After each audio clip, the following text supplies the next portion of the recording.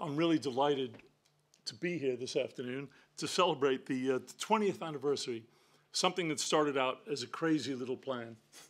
And it wasn't my plan. I was just the front man. So I want to spell out some lessons that I've learned that may be of use to you, reminisce a little about the origins of KMI, say a little bit about the secret ingredients that made it work, and hopefully tell you a few things that you didn't know. Here's an example, something I don't think anybody knew. I'll bet you didn't know that KMI's first director was actually Tom Vincent. So I'm going to bring up Tom in about 5 minutes' time.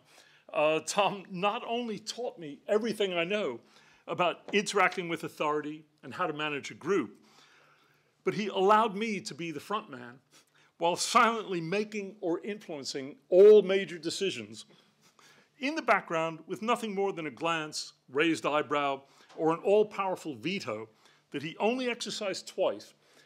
He'd say to me, "Hey, Mark, that's an interesting idea, and I respect your decision, but if you go ahead with that, my team and I are leaving." His decisions were invariably correct, and I never, ever went against them. So he was the de facto leader of the entire lab. But that's only the veto side. Let's look at the positive side, more importantly. His brilliant work with multimedia enabling technologies. And enabling means learners with disabilities, providing a hand to them, for which he had been awarded an MBE, which was a cornerstone of KMI from the very beginning. And let's consider his creativity in the design of KMI itself.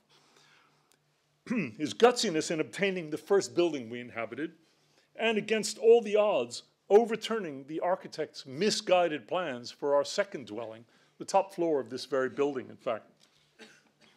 Now, the first building was a nifty double-sized terrapin hut, many of you will remember. Tom launched the idea upon me as follows. I was in his office one day, and he said to me, "Hey, Mark, let's go look at some buildings. Terrapin headquarters is only just down the road in Bletchley." So I said, "Gee, how are we going to do that?" And he said, "Simple. Let's just go." So when, I said, kind of stalling for time, and he said, "Now." The rest is history. We did it that afternoon.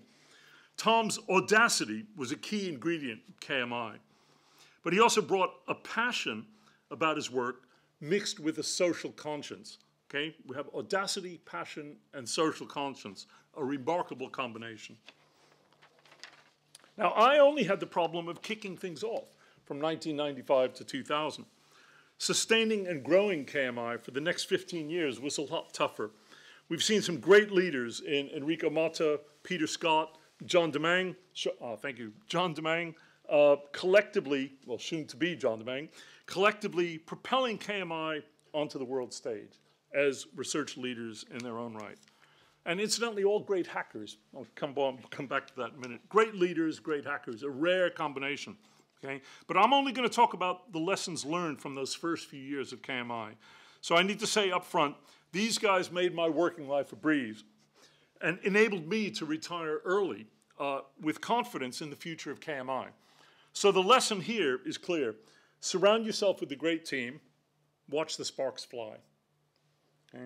Now, speaking of a great team, Kitty Chisholm, now Lady Chisholm, made 4 amazing contributions to those early years of KMI that you probably don't know about. 1, she introduced me and Tom when we were independently touting around some loosely related ideas. 2, when I was dithering about whether we had the wherewithal to mount such a major initiative, Kitty basically said, "Oh, for heaven's sake, stop dithering and just do it." 3, she co-wrote, ghost-wrote, or totally wrote the key vision papers, finance papers, and major university documents that enabled us to get approval from University Senate. 4, she raised lots of money. Okay? So the lesson here, for all of you, is find and partner with the key catalysts to make things happen. We were incredibly lucky to find Kitty. Now, Kitty had her own key team member working behind the scenes to make KMI's early plans add up. Yes Gjonde. Young, dynamic, lateral thinking, fearless. He was to become the spirit of KMI. Now here's one of his hobbies. Sailing outrageously tall ships. Okay, now here is a picture of Yes being hoisted aloft to rig the sails in his wheelchair. Just listen to two things he wrote about this adventure. I refuse to put my life on hold while I wait for somebody else to make me whole. There is no reason to deny yourself a romantic, swashbuckling adventure on the high seas. You just need to find the right ship. Lesson, your limitations are only in your head. So, thank you, Yes. Now, having cooked up a bold plan with Tom and Kitty, with some backroom number crunching by Yes, I drew the short straw for sounding out Vice Chancellor Sir John Daniel.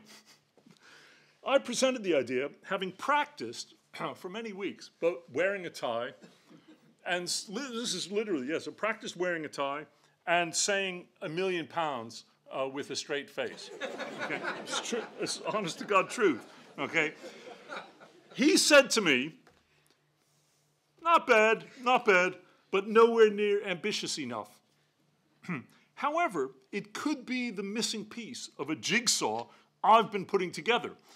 A £10 million plan for revitalizing the Open University's usage of new technology. I knew nothing about it at that point until that moment.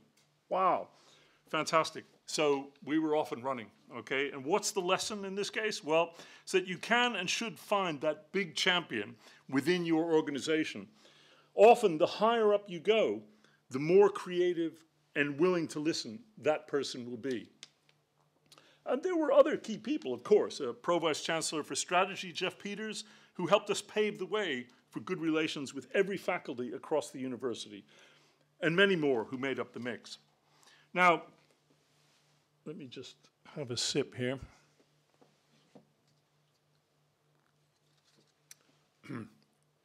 One of our most important messages is that actions speak louder than words. It's about what you do, not what you say. Now, one of the key things you may not know about KMI, when we were setting it up 20 years ago, every single member of staff was a doer who had either directly or indirectly built major software tools, learning tools, research tools, experimental tools, all with a tangible outcome. So we had an unwritten sign on the door that said non-hackers need not apply. But it was more than unwritten. We, in fact, wrote as much, a little more politely, but in our first advertisements. Okay? So KMI began with the premise that actions speak louder than words, and that premise is part of the lifeblood of KMI. Now, another secret you may not know is the underlying business model, which requires only 6 words. Great resources, great people, stir, repeat. The lesson here is to build via simple bootstrapping. It only requires the ability to get one or the other, resources or people, by hook or by crook. Not as hard as you think, okay? You may have to make up the resources, but they can be obtained. After which you're self-propelled, because great people will do great work. They're self-motivated to continue to generate the output needed to continue attracting great resources and more great people. Now, I'd like to bring up Tom Vincent at this point on stage here to help me demonstrate how that mix took place.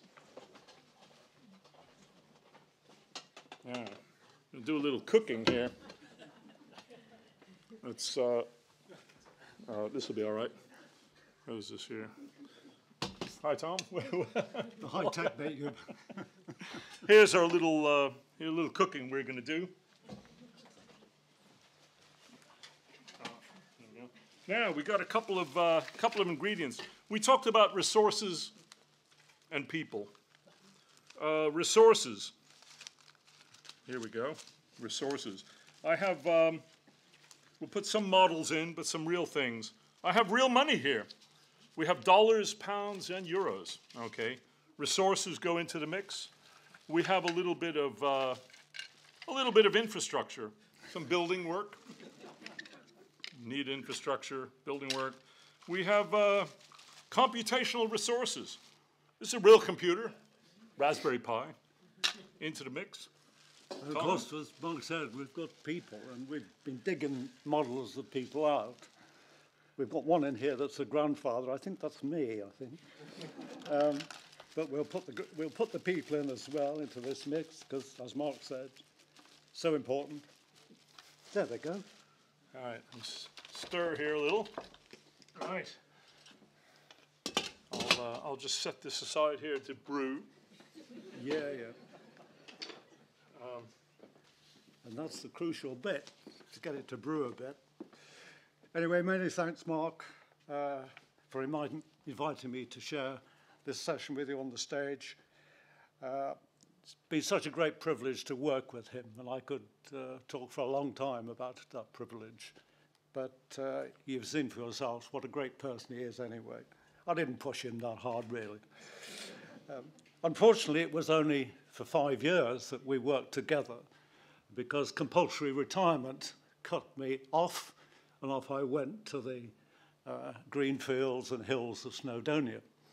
But it was a tremendous 5 years that I was there, and not least because of all the people that were working with me and supporting. There were some very talented people, and resources came along as a result of that talent.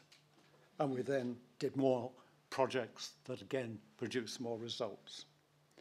The Terrapin Hut provided a point to demonstrate our potential for the future, became a working showcase, and convinced people to invest in KMI. We had many meetings, but during one of them over lunch, I think we're out in Milton Keynes having lunch, and I looked at Kitty and Mark and said, gosh, Kitty, Mark, KMI, we've done it. And then I thought to myself, why the hell didn't I do it KMT? No, that wouldn't have worked anyway. But one of the ideas that came out of our magic pot that's been around for a long time was to raise a flag, as you've seen it there on the flagpole. Well, I could tell you the history of that, but one thing you probably don't know, you need planning permission to put a flagpole up. And did we get into trouble for that? Subsequently, we moved into the Beryl building. It was a great step forward. However, we still had plans in mind, a purpose-built building. Kitty and I put together a proposal that went to a trust that supported projects with people with disabilities. And we'd hoped this trust would put up some money so we could extend part of KMI already. That had only just moved in, we want to extend it. We came very close on that one. We didn't actually get it on this occasion. But later, after that, we put in a KMI proposal for a national centre for new media. And that brought us in contact with a large number of national partners who joined with us to put this proposal together. And it went to the Millennium Commission, and it didn't actually attract the 22 million that we asked for. We tried. But the outcomes were very good, because that working with partners, national partners, on a bid like that brought us into closer contact with them, and some of them in turn funded us, and some of us carried on collaborating with us. We did get some money out of the Millennium Commission, and they funded one programme, which was the £1 million programme, the Clutch Project, Computer Literacy Understanding Through Community History. A great little project, 300 parents in local schools who had got lost in what their children were doing with technology, and we thought we'd give them a help. But the starting point was they had to go out and study some community history, get it together, and set it out before they got close to a computer at all. So it wasn't the traditional computer course, which was sit down and do word processing. They got their history, and they wanted to show it to the world. So the motivation was great. I think we got nearly 100% of those teachers came through that 9 months with us. I mean, the one message I'd like to pass on at this point was just that if anything comes along, keep that ambition in mind. A purpose-built building would be tremendous. I mean, you never know what's around the corner on funding. What I put here is be prepared. Something might come along. The one other ingredient I'd like to add to the mix is that the application of new media for individual and special needs. This is clearly close to my heart and was focus of my research for many years. When I looked on the website last week, I noticed that there were now, this year, 18,000 students declaring a disability. And the potential to meet their needs, of course, is very high. I mean, a few years ago, when I was being presented with problems about certain students having difficulties on courses, I came across, of course, quite obviously, students with a visual impairment who couldn't read course units. And so there was a great scheme going, which was the recording of the course units onto audio cassette. Very successful. But you imagine yourselves with a pile of 100 cassettes for one set of course units, trying to study with that in an interactive way. Very difficult. But along came compact disc technology, and we set up what was the dream project for digital recording audio educational material. And that has moved things along very well, and I gather is still well in place. Another example was the work, the outstanding multimedia project that the late Dr. Peter Wally was involved in. He was so well known for the virtual microscope in a development in the very early days of multimedia. And this became an alternative for students with a disability who couldn't use a microscope. And things built on that.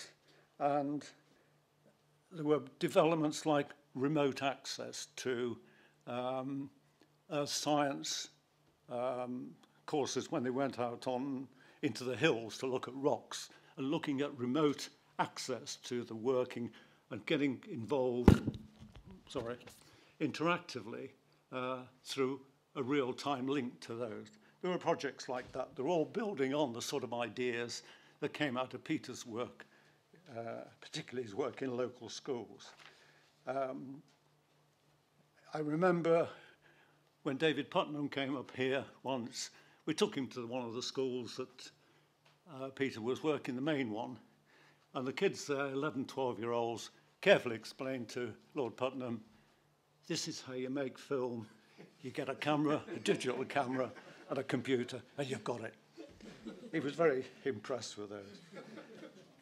But the work we did it wasn't just for students. Many of our projects, we had blind composers working with us who were able to use a computer with speech output to produce their own music scores and print them out and give them a degree of independence that they hadn't had before. And the same with blind physiotherapists who were able to use a similar computer system for keeping patients' records. So these projects in themselves illustrate the role that new technology can play in meeting special needs. All I hope is that there's a place for this aspect in the future of KMI. Just keep it in the back of the mind if there's an opportunity to apply it also with a slight adaptation to the needs of this large group of people who need a particular attention, then that'll be good. So, I think the pot's simmered. Mark told me to give it a stir. Oh well. It doesn't like being stirred in this thing. Look, we've got something.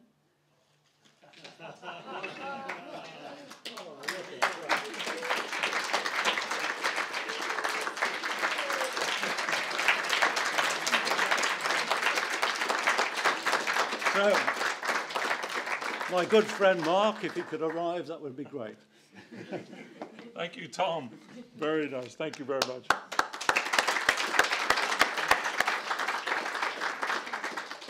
Now, I just want to finish up bringing back the themes of audacity and passion. One of the biggest influences in my life on me was US President John F. Kennedy. By 1962, he had announced the manned mission to the moon program. In September of that year, at Rice University in Texas, in a sun-drenched football stadium on an impossibly hot afternoon, he made a speech, okay? And I'd like to play a 1-minute clip for you right now. For we do not now know what benefits await us.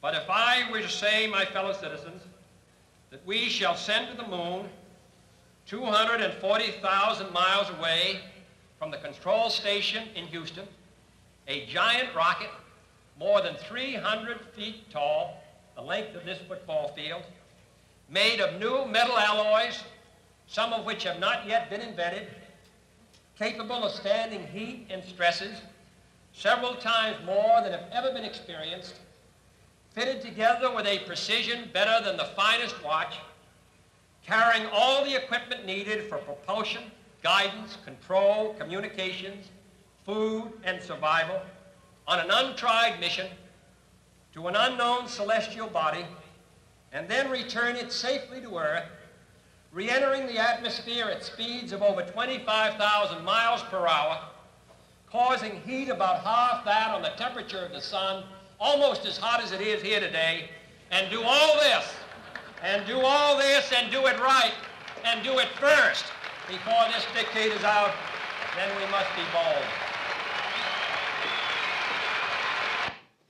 Okay, the applause drowned out. His final 4 words are, we must be bold, okay?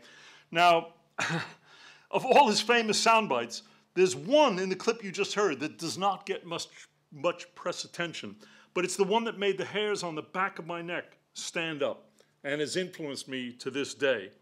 Okay, he says, made of new metal alloys, some of which have not yet been invented. Wow. The whole package he was offering was already impossible. And to top it off, it all depended on a commitment to technologies that had not yet been invented. Now that's audacity, that's passion. I loved it, okay? I was a teenager, okay? Silicon Valley has its roots in the attitudes and funding that flowed from this speech, and so does KMI, okay? But audacity and passion are tough to sustain. Your act quickly becomes old news without the next and final ingredient, okay? This ingredient's about being a newcomer. A number of things have become clearer to me since I retired 8 years ago, particularly connected with some hobbies I've been pursuing in sailing, music, and running a startup business. The key lesson is that in many walks of life, other people truly don't give a damn about your background, track record, CV, or much else. It's really all about how you are performing right now. Can you tie that knot in a stormy sea safely and quickly? Can you play that tune in front of a tough audience? Can your business handle tough competitors and fussy customers? Your background doesn't matter.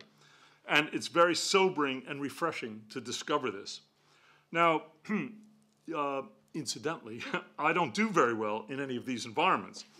I've dented my boat, I've flubbed my solos and my harmonies, and I've lost money in business. But once in a while, things gel. You hit the right note, both literally and metaphorically, and that makes it all worthwhile. So I'm always the new kid on the block, the newbie, and that keeps me fresh.